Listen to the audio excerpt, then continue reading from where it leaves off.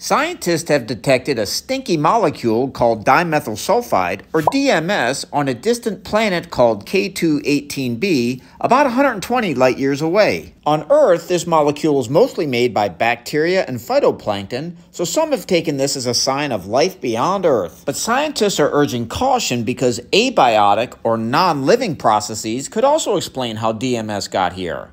So what chemical reactions might make this stuff without life? In industry, DMS is made by reacting methanol with hydrogen sulfide, or H2S. That means if these two molecules can form without biology on K2-18b, DMS might too. Here on Earth, volcanoes and hydrothermal vents release H2S naturally. No life needed. But making methanol is a bit trickier.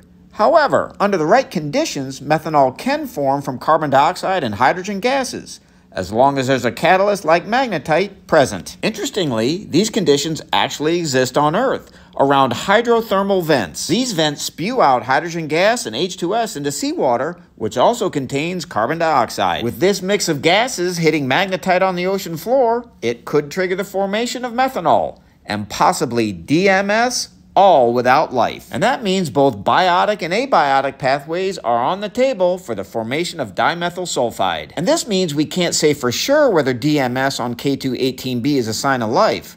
But you know, it's kind of exciting either way. So what do you think? Could there be life on K2-18b? Or is this just some really cool geochemistry? Let me know your thoughts in the comments.